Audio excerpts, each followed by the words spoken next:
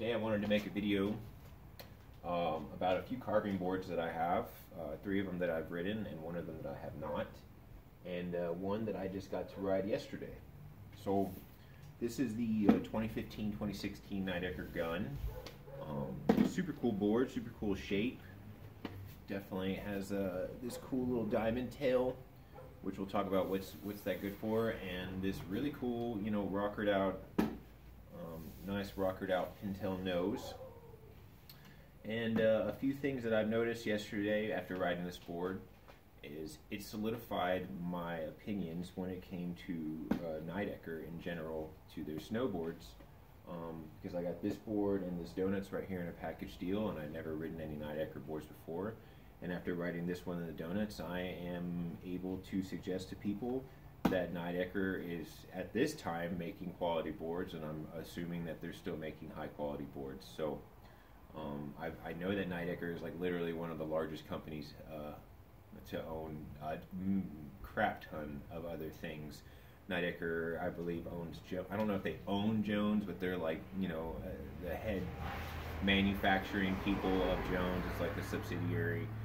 And they own Flow, they own Bataleon, they own a ton of other stuff. So Nidecker is a big player in the snowboarding world. That's why I was like, there's no way these boards don't rock, and these boards do rock. So a little bit about this board yesterday at Keystone. The snow was great, the groomers were really great, and this thing carved like crazy. It definitely was mega fast, has that 9900 centered base, same as the donuts.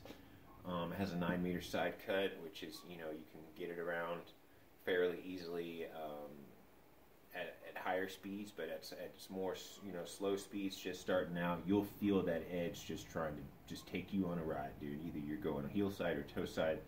So she doesn't really like to go slow at all. That's not what this board is for. But for anybody that's riding this board, I don't think you're a beginner. I don't think you're somebody that's going to be like, whoa, this is so hard to turn because I go like 10 miles an hour. Yeah, but this is not the board for you. The things that really shined on this board was the carving capabilities. It was insane. The speed, it was insane. And then it was really cool because I was able to actually get this board in a little bit of pow, like 6 inches of pow. Me and my bud found an area that had some leftover pow, and this nose was awesome. It was this pintail nose was just digging right through the pow. This rocker shape was really just keeping this board out, and I think with this more slim waist width, I think this has a small amount of taper. I couldn't find anything online. I know it said that the front foot waist width was like 264, and the back foot at the insert patch was 263 millimeters, and you know, at 256 waist width, you know, it's going to have some sort of taper, but I don't know the exact tail tip width. So, but I think it has a minimal amount of taper. It's nothing crazy, but it is more slim compared to like this 3D double dog behind me, and I believe it's a little bit more slimmer than this Bataleon Carver that I'm going to talk about here soon. But the difference between this gun and the donuts was that I took this in moguls, and it handled exceptional. I don't know, honestly, too much of why it did, because the specs are very similar, the shapes are very similar, the cambers are very similar, and in essence, I thought the 154 would handle better in moguls than this 161, but maybe it has something to do with this pintail nose, this rockered up nose right here. Maybe it's something to do with where the contact points engage on a 161 at my weight, you know, something. I don't know what it was, but I would not feel bad at all riding this board in moguls and in the trees, because I took it in there and it handled really, really well. So very impressed with this board. Don't think I'm going to put this board up for sale. I think I'm going to hold on to it for a little bit and get some more fun days on it, because I really liked it. Not to say that this donuts, because that's up for sale, that it's a shitty board. They're very comparable. The edge hold, the carving capabilities. You get this board on really good groomer snow, and you get this donuts on really good groomer snow. They handle edgewise, heel and toe at my weight, very, very comparable.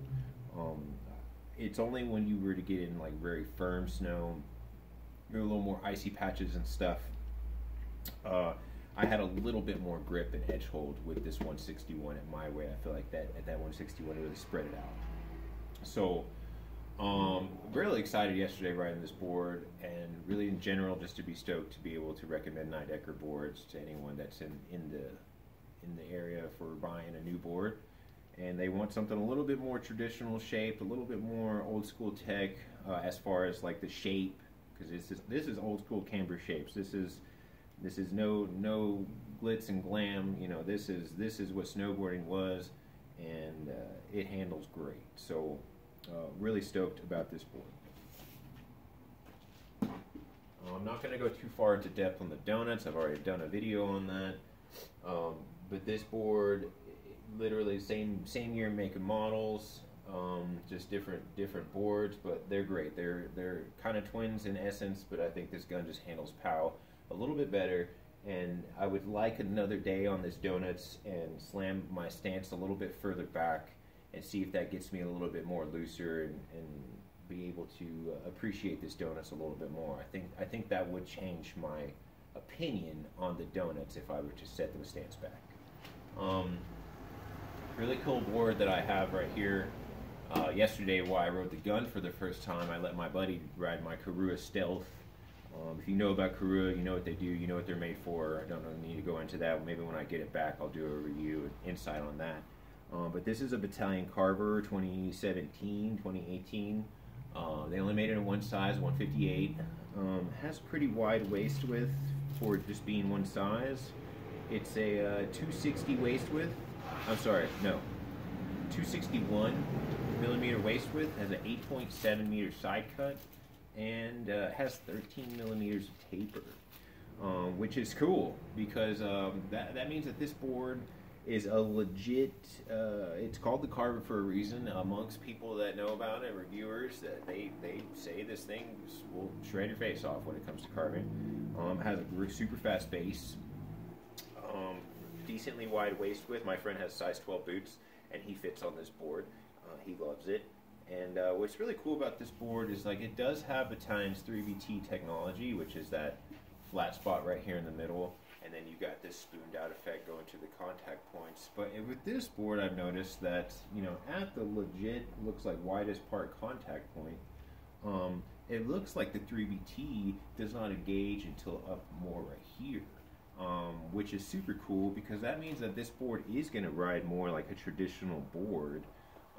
Without that 3BT tech, it's going to have the edge hold of a traditional board, but it's going to have this 3BT up top, which is going to help you a crap ton in POW. So that's going to be awesome to check out and see if that's true.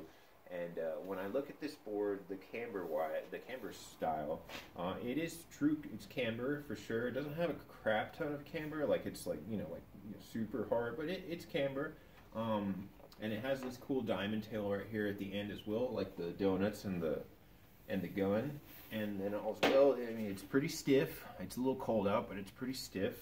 So it has all the characteristics of a board that's going to carve extremely well, and it has the characteristics of a board that can carve very well as handle POW really well. So I haven't ridden this board yet. I know the base is super fast. I bet you it's super comparable to the Nidecker bases. It's probably centered 8,000, maybe 9,000 around there. But in general, I'm very excited to ride this board because I would like to ride a Bataleon board that, you know, ever since I started riding these camber boards, these old school no-tech camber boards, just straight up old school cambers, the edge hold on them is crazy different compared to a regular Bataleon in like more firmer snow. So I would love to ride a Bataleon board that I can recommend to people that in the Bataleon line, they're like, I want the board that has the most edge hold, the board that can handle POW really well still. Is there a Bataleon like that? And I feel like the Carver is going to be that board. So very excited to hop on this board, get it in some groomers, get it in some POW. That way I can suggest to people like, yeah, dude, you don't have to go to another company to get that edge hold. You can get it in the Bataleon Carver. Let's see how much time I have. Yep, nope. Got 15 seconds left. So I'm all out of time. That was the boards that I was going to suggest and talk about today. Great boards all around. Great boards.